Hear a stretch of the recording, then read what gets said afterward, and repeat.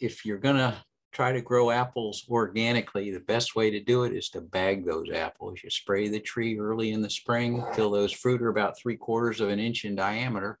Then you put a paper bag over it. The Japanese have newspaper type bags that you can put over it, but a regular paper bag, if you cut a slit on the side, slide it over the cluster and put it on with a little twist them, you'll get a perfect looking fruit at harvest.